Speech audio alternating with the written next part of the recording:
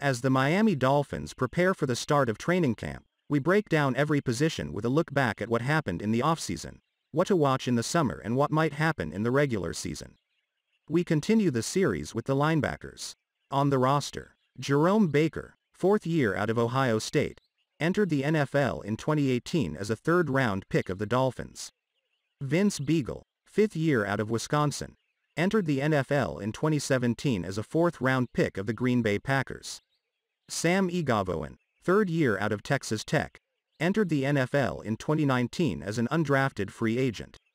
Shaquem Griffin, fourth year out of Central Florida, entered the NFL in 2018 as a fifth-round pick of the Seattle Seahawks.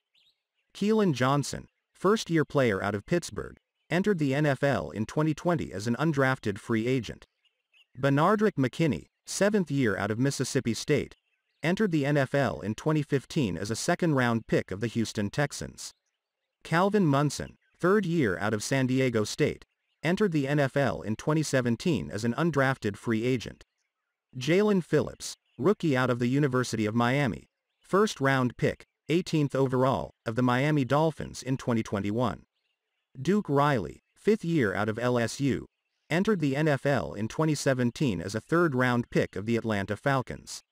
Elandon Roberts, sixth year out of Houston, entered the NFL in 2016 as a sixth-round pick of the New England Patriots. Brennan Scarlett, sixth year out Stanford, entered the NFL in 2016 as an undrafted free agent. Andrew Van Ginkel, third year out of Wisconsin, entered the NFL in 2019 as a fifth-round pick of the Dolphins.